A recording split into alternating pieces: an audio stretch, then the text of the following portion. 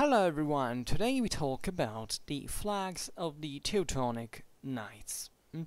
And you know that every once in a while I cover this topic for completeness, essentially, because I think they are actually pretty interesting things. Even the visual approach is to these works of art, not just military instruments at the end of the day, is quite important. There is all an anthropology and the history of art behind these things for those who know about it. I am no expert, but I think it's fascinating to look at this aspect of war that we often overlooked, like how much colored was actually a medieval battle compared to the usual idea that everything was kind of gray or kind of dark iron looking, something like it was all colorful, extremely colorful. Even the same armor was polished. The coloring itself was dramatically important for tactical purposes at the time. The incredible color variety had to do in many ways with the degree of political fragmentation of these armies and how they were levied, organized. The Teutonic Ordensstaat was actually very efficient in its regard. It was actually one of the most centralized political entities existing in Europe at the time since an early age. Today we really concentrate, as we will see, on a very peculiar example, which is the one of the Battle of Grunwald, or Tannenberg, if you prefer to call it like that, 1410. So this major defeat of the Teutonic Order at the hands of the Polish-Lithuanians, that basically saw the fall of many of the Teutonic flags and banners in the hands of their foes that basically decorated the Krakow Cathedral in southwestern Poland with this spoil of war, and that were, by the way, captured by the Nazis in 1940, as far as I know, and brought back to Germany as the symbolism of this revival of the Drang nach Osten, right? So these push towards the east and the recovery of the German lands that also in Poland of the time and actually being in fact occupied after World War I. So all the this deep and harsh feelings actually that ethnically speaking have bloodened, let's say, Central and Eastern Europe, and that have brought away a lot of history with them, if anything, for the destructions that every war brings forward, and especially World War II, as we know, in its most dramatic outcome. There are a lot of questions, a lot of issues related to this. We will not comment on them, also because on Schwerpunkt we've never talked about contemporary history. We could start doing it at one point, but for now just building it around medieval history. The point, though, is that in fact there is this is kind of pertinent at the same time, because there are deeper meanings actually attached to what we see as a simple banner. Of course, everybody knows that the insignia, whichever they are really a living part of the esprit de corps, if not actually overlapping with it and having deep anthropological, historical, cultural meanings that you can see, in fact, still in this heraldry, in this symbolism, that we have lost the ability to interpret, right? And unfortunately, I'm not going to do it for you today, because maybe we'll have to discuss this things in detail at one point, always bearing in mind that heraldry is actually, as a science, is born in the modern age, not in the Middle Ages. In the Middle Ages, everything was very fluid, right? There wasn't the example actually of the German-Polish relations in these centuries of the low Middle Ages are very, very fascinating, because there was a lot of blending of many symbolisms, of many names, battle cries, in there. It's dramatically fascinating to look at the Germano-Slavic relations in this context in many of these countries. We try to cover that on Schwerpunkt on a regular basis, at least every once in a while. But always bearing in mind that when you see this, it's not just a mechanic, it's not just merely functional thing. There is, it is always, but it has to do not just with the material object per se, but also with the spiritual meaning of it, right? Truly spiritual at one point, because the Teutonic orders, probably one of the most, as monastic order, one of the most evidently religious orders in this regard. But warfare at the time was religious by definition. Like every single country, every single town, every single guild had its own patron saint, right? In the case of the Teutonic Knights in particular, it was the Virgin Mary, that figured in fact prominently also in their iconography. There are produced beautiful art in this regard, and there is much more that also has to do with the sensorial experience of the battle at all levels, including the musical one. The Teutonics, as we will see, the Teutonic Knights had actually this habit that wasn't really exclusive, but had a particular there is particular evidence for them of the use of musical instruments such as organans, for example, and very dramatically so, and it's very fascinating and should get close to Aquinas very remotely, though, because too much water has passed under bridges. Let's put it in this way, poetically, for now. But to this idea that symbolism is really part of a deep spiritual nature that all people had in a way or another at the time. It was mixed, of course, with superstition. It wasn't, that was not really a beautiful world in which to live, as it's evident.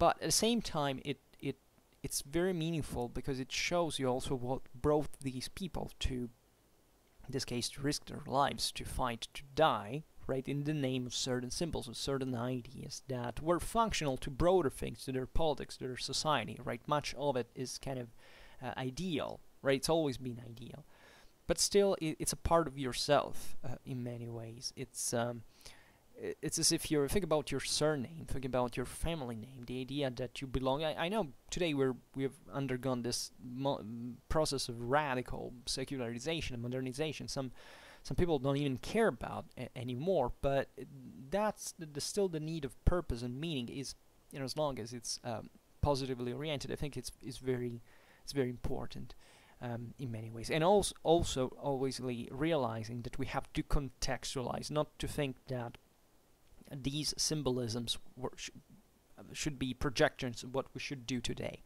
because these people were living in the 15th century, we live in the 21st, right? So we can't bridge this gap as if there was no difference whatsoever. So the topic of flags is also particularly overlooked when we talk about tactics in general. There are certain rules of the Templars, for example, that tell us quite explicitly that they're actually the most important source in the topic on how flags and banners were used in battle for the sake of actual signaling and tactical coordination. And this was of fundamental importance, especially for certain warfare that were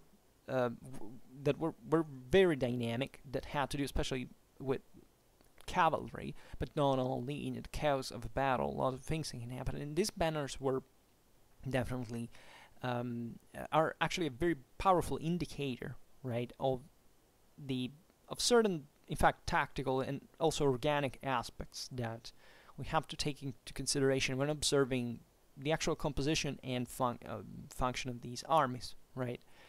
And it's obvious that also Teutonic Knight armies were invariably organized under individual banners on the battlefield.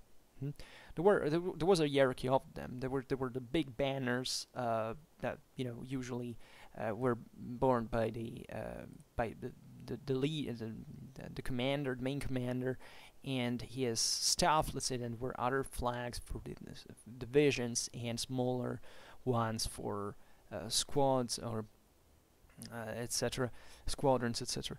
And we won't expand it on this either, but for a quote that is very fascinating from the Livonian Rhymed Chronicle, that is a work, if I'm not wrong, from the 14th century, that however starts to talk about the history of about the Crusades from the 12th century, that says, quote, after the native troops of Courland and Semigallia had joined them, the Teutonic Knights, the master and his advocates and the crusaders deemed it time to group the people under various banners, as is the custom in war.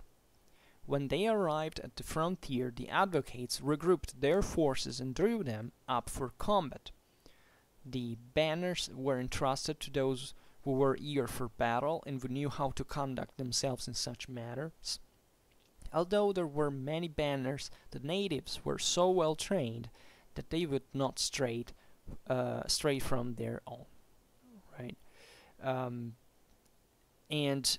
this shows you essentially how the Teutonic Knights were framing these auxiliary troops of these Baltic lands they had come to occupy under banners, right? And this thing went on. It shows you from one side that it says, as is the custom in war, so obviously this was done basically by every army at the time, albeit it's possible that there were certain societies, especially like these tribal ones, the Chronicle is talking about, that yeah, they had a military organization, they had their banners, their standards and whatever, but they weren't framed maybe in the same organic fashion the Teutonic Knights needed them to be, at least at that point. So what they do is they give them banners to organize themselves, and this operation is carried out. I mean, the operation of framing these troops under the banners and the various commanders by those, here it says, we were more eager to fight, right, and they knew essentially how that thing was done already. So we find even among these populations, naturally, who had more military experience, who knew what was the whole matter. And this thing of the banners was of dramatic importance, because the banner is essentially what your reference point during the battle. Right, it's something you can see up in the air over the dust, over the mass of people fighting, and that's what you have to revert to in moment of difficulty, of simply coming back from the melee, where yeah, as you know, that lasts very few actually. These battles could last even an entire day. The same Battle of Grunwald lasted like 10 hours or something like that. So you can imagine this need to maintain cohesion around your standard, to just as the most element form of security as under it, where all the people fundamentally you're not organized by chance in the battle.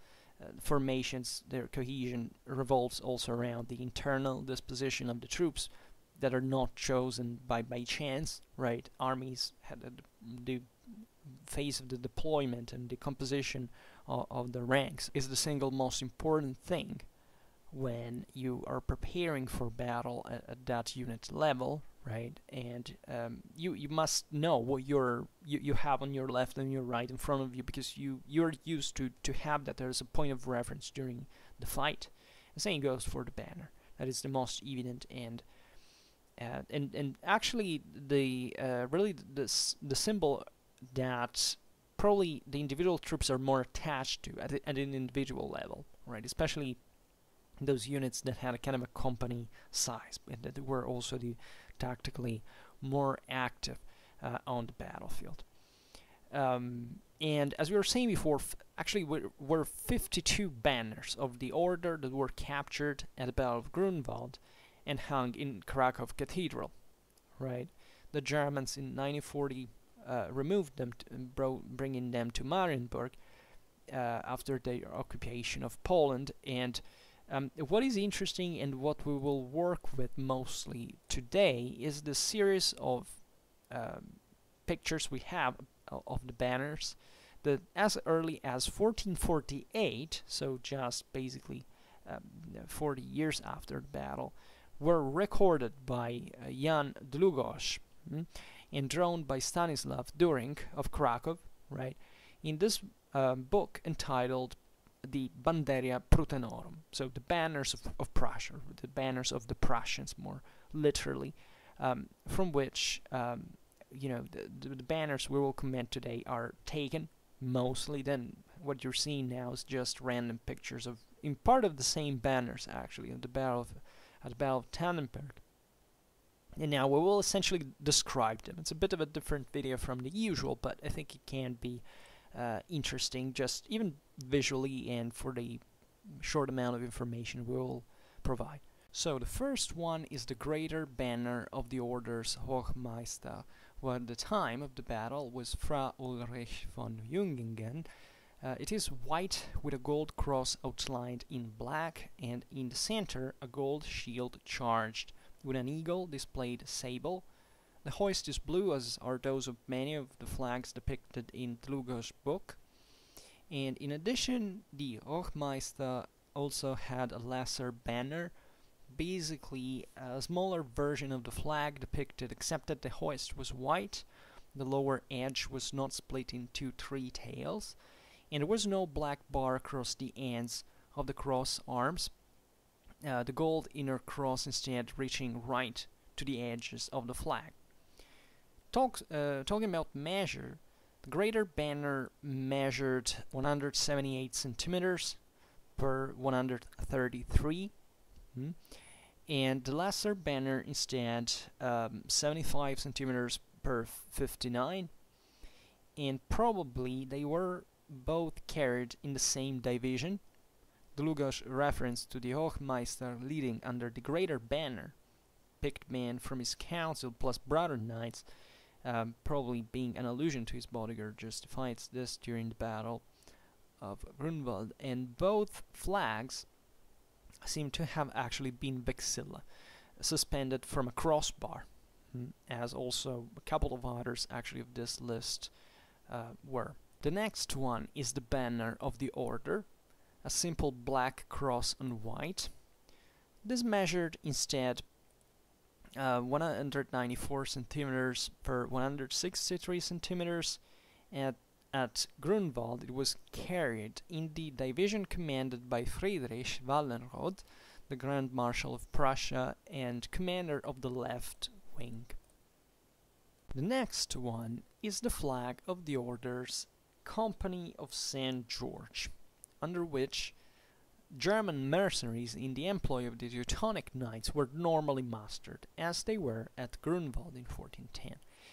This is very interesting because I'm incidentally studying German mercenaries beginning of the 14th century, so we're basically 1 century before, and you see, as in other companies, that however the name of St. George was very common, right? It wasn't the only one, and as we will see now, this would even create problems with other nationalities, because the idea is that, you know, I'm the best knight, so St. George really patronizes me and not you. Like, that's kind of the concept.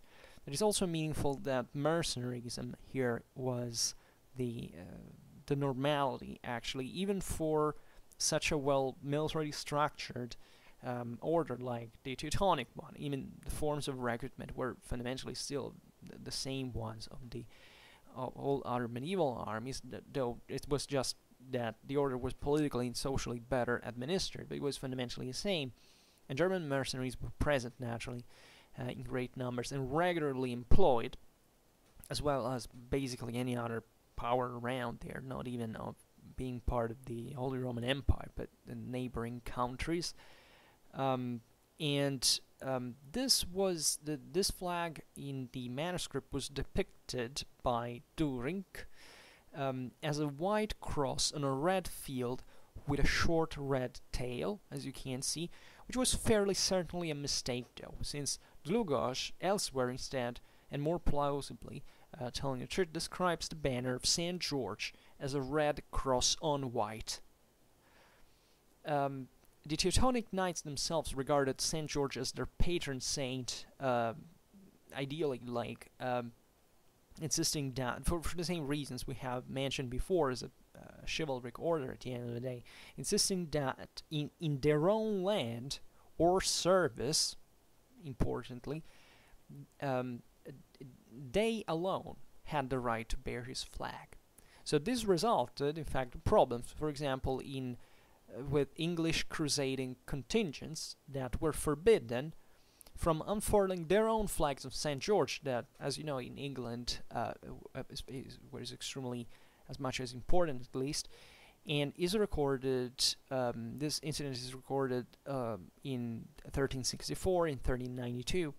So there was this kind of competition, simply seeing, you know, it was a matter of negotiating who was in charge there, and naturally the Teutonic Knights had this kind of iron fist way they organized their armies and their territorial control. So these free mercenary companies that came simply as, in fact, completely independently, most of the cases, to serve power in another, were definitely not liking the imposition that St.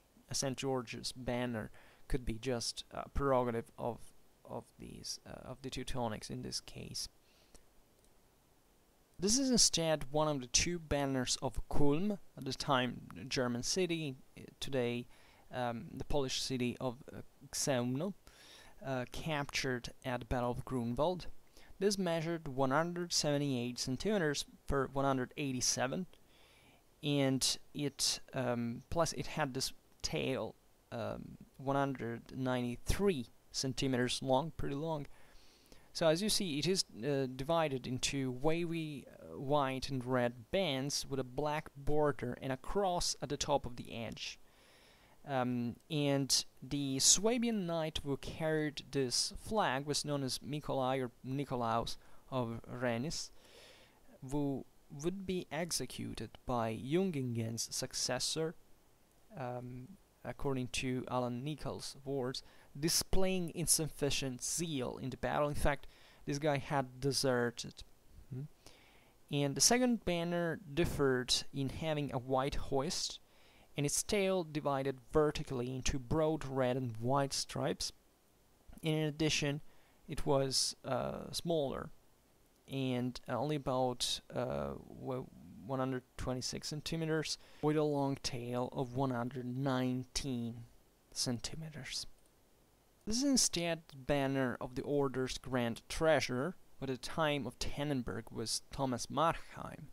Appropriately enough, his division included many mercenaries as such, so naturally, you know, the key is the symbol, I think, here of the trunk, could open, dispense the money for hiring. So it's very important. Naturally, these figures had not just an administrative but political and military role as well. So as you can see, the flag is red with the key in white. This is the banner of the Komturei of Sturm, at the time German city, today's Polish Sturm, in fact, under which the Grand Commander Kuno von Liechtenstein fought with some Breton and many Austrian mercenaries, Liechtenstein at the time being part of the Habsburgian domains, and hence the flag in Austria's red colors with a white hoist. This was a large flag. It measured something like 178 per 187 centimeters, and a similar flag of slightly narrower proportions was 163 centimeters per 126, and with the stripes from the top to bottom in red, white and black with a blue hoist was carried instead by the division of the Advocate of Lask, the Advocate of Hohenstein's division, having a very similar but square flag with the colors inverted instead. Yet there was another similar flag, this time measuring 163 centimeters per 147 and colored with in green, white, red, with the white central band slightly wider than the others, plus a white hoist, which was carried by a unit of German crusaders. This is instead the red and white banner with a blue hoist of the Komturei of Elbląg, today's Poland's Elbląg, if I pronounce it correctly, and this was at the time the commandery of Werner von Tettlingen, the great hospitalier, actually, who was the only one of the Order's great officers to escape alive from the Battle of Grunwald, and being consequently disgraced for having fled the field, right, because many others actually fought to the death, but he was in general ashamed to abandon. In fact, the battlefield for those times, edicts, at least perceived ones from the sources, and the dimensions of this banner were 104 centimeters per 67 centimeters. There was another flag under which Elbing's vice-comtur fought, differing only in the crosses being formé rather than plain, right? So just like the one of the Iron Cross, if you have it in mind. And there was also a third one, which was the banner of the town of Elbing itself, under which the Burgomeister led citizens and mercenaries alike. So this gives you the idea of what, in fact, a normal medieval city could muster, medieval town could muster at the time: mercenaries, professionals in this regard, and city militia. And this third banner was identical to that depicted here, except in having the colors reversed, retaining the blue hoist though. And curiously, the Banderia Prutenorum manuscript makes the flag of the Vice-Comtur's division larger than that of von Tettingen's, slightly more than half as big again, which means, presumably, that this was the Comturai's main flag, which implies Dlugosz got them the wrong way around, and that of the town of Braunsberg, in which the crosses were again formé, black and white in the top half and white and black in the bottom half, with a grey hoist, and measuring I think 104 centimeters and 74 per 74 centimeters. Braunsberg being today's Braniew in Warmia, in the Warmian-Mazurian voivodeship of Poland. This is the banner of the Komturei of Königsberg, the commandery of the Grand Marshal himself. And at Grunwald, this division was led by the Vice-Marshal. Instead, the flag carries the royal arms of Bohemia: gules, a lion rampant, queue fourché and passed in saltire argent, armed and crowned or conferred on the commandery by Jean de Luxembourg, King of Bohemia, in fact, whilst crusading in Prussia with the order in 1329. Let's remember that Königsberg actually was founded by the Bohemian king Ottokar II back in the 13th century, so the city had kind of old ties with the Bohemian crown. What you see here is the arms of the order that are displayed in chief and the hoist in red. And this flag measured about 126 centimeters per 178, including the Schwenkel. This is the banner of the Komturei of Balga. Today Balga, actually, in the Kaliningrad's oblast in Russia. And here you see it's white with a red wolf, with a black tongue and a black top edge, which in fact may actually be the hoist, the flag possibly having been hung wrongly by its Polish captors. And the dimensions here: 178 centimeters per 111 centimeters, and it was a similar but smaller banner, just a bit more than half of the size the one depicted in here, which differed in its reversal of white and red, in addition to which the wolf's tail was shown down and the hoist was colored blue. And it was carried by a body of crusading Swiss knights, and it seems likely that they were attached to this commandery. Now you see basically the wider participations here in the events of the Baltic Crusades, and this contribution from the Holy Roman Imperial lands, especially to the Teutonic cause. This is the banner of the Komturei of Graudenz, today's Grudziądz, I believe it's pronounced, in Poland on the Vistula River. And the banner comprises a black bison's or bull's head in white with yellow nostrils and eyebrows and white eyes with red bags under them. Figure how similar it looks to the Swiss canton of Uri symbol. And if you look here, the nose ring, horns, and edges of the ears were mid-gray rather than black. And this division was commanded by Wilhelm von Helfenstein during the battle. So here we have the black and white banner of the Komturei of Althausen-Höhe, the division being comprised at Grunwald almost entirely of mercenaries. And the banner of the Komturei of Osterode differed only in the substitution of red for black in the addition of a white hoist. And these two divisions were commanded by Wilhelm von Ippenburg and Konrad von Pinzenau, respectively. There was another flag that of a unit of Misnian knights, which had the quarters instead in red and blue, and again also with a white hoist. And both flags measured 111 centimeters per 133 centimeters. Ragnet, by the way, is the German for Neman in today's Russia, in the Kaliningrad Oblast.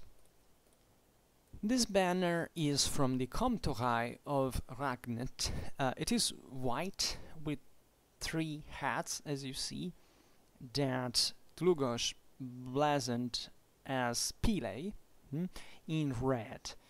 And a second identical banner is attributed to the Bishop of Zambia, Zamland, men-at-arms and mercenaries of the bishopric fighting under it specifically.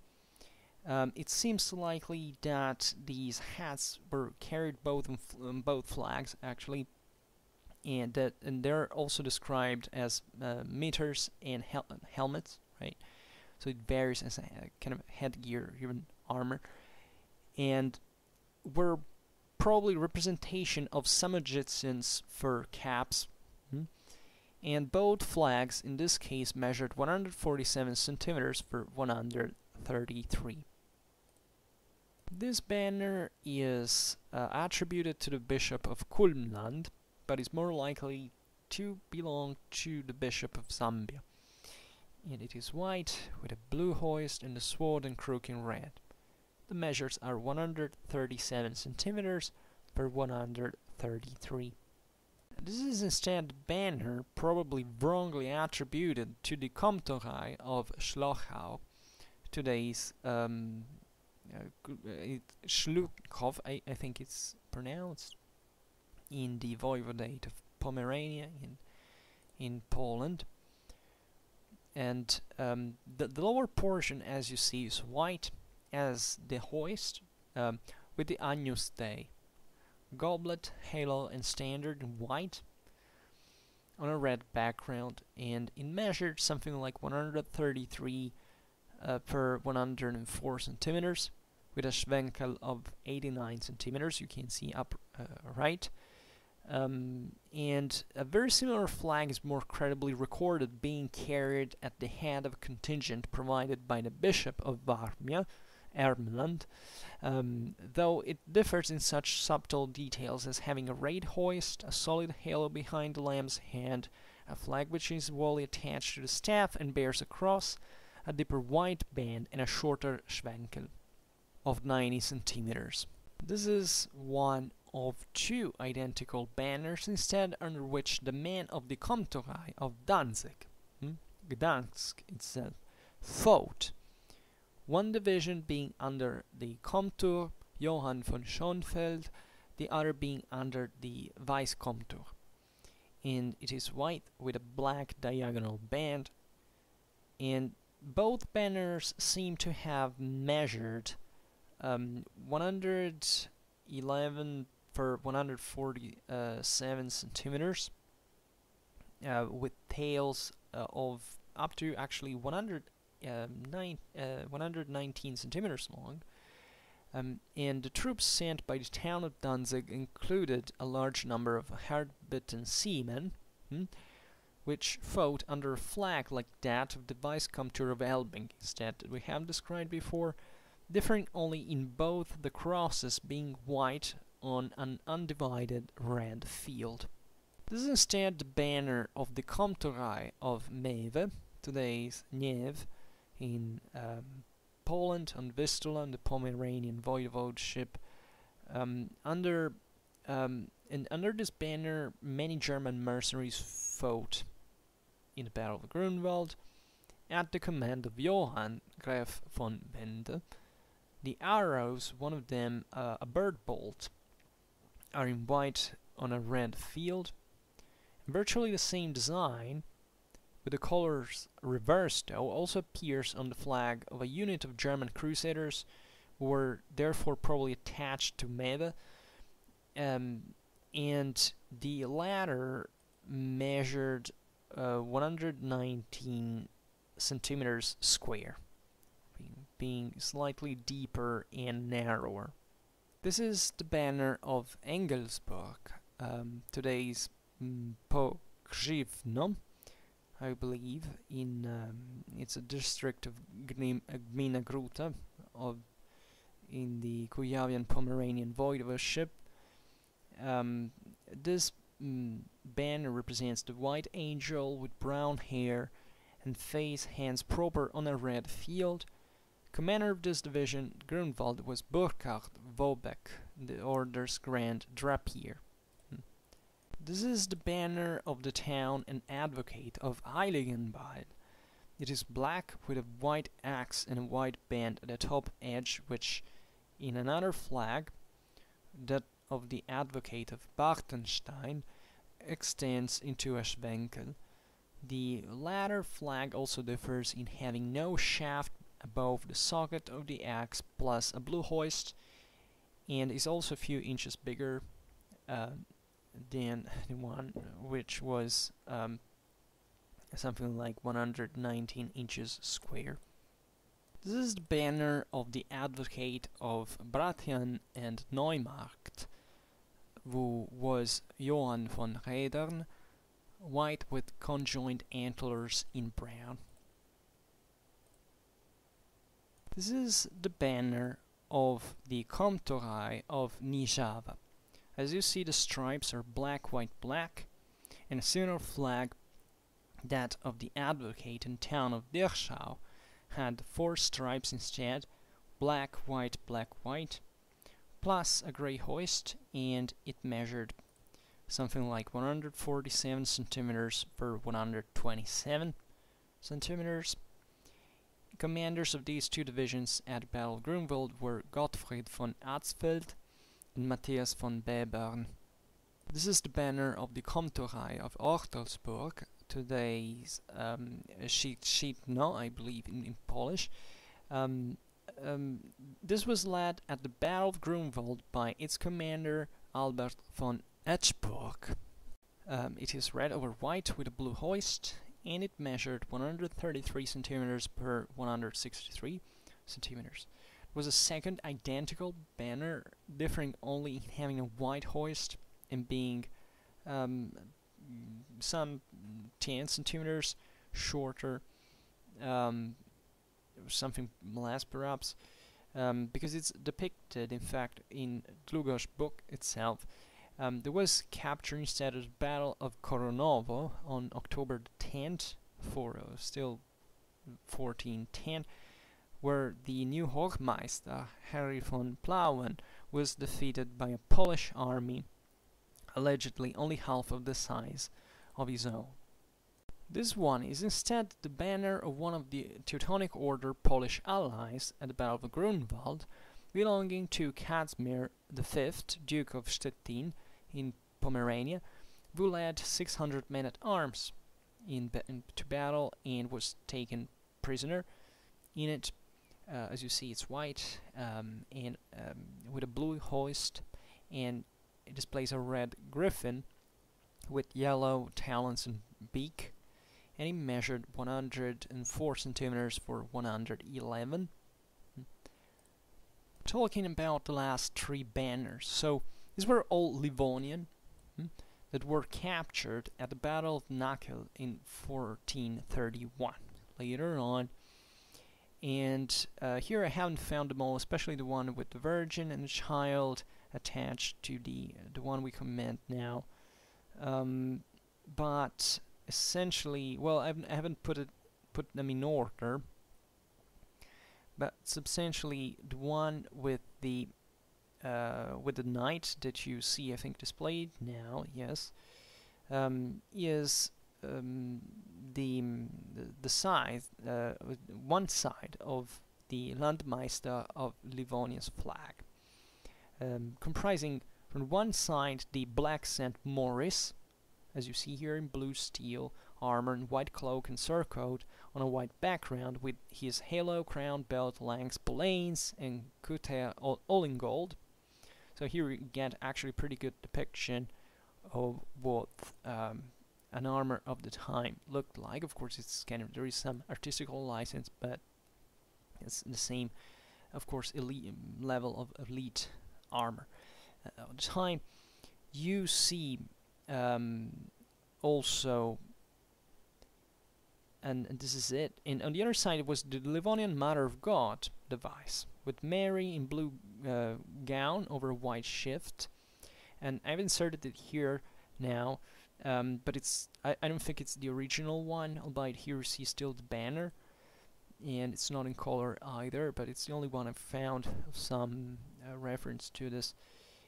And you see basically Mary here would be represented with a blue gown over a white shift with sanded the halos of crown and gold, the flesh and hair proper, all in white background.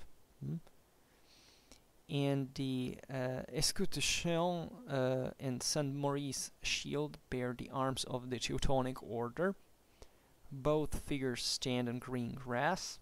And this flag measured 111 centimeters square.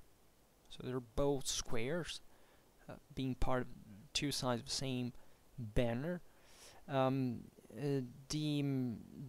is this other flag, which is, as you see here, with two stars, which with stars in white, and possibly the banner of either Komturei of Ascheraden or that of Dunnaburg, since both their commanders fought under this the same banner.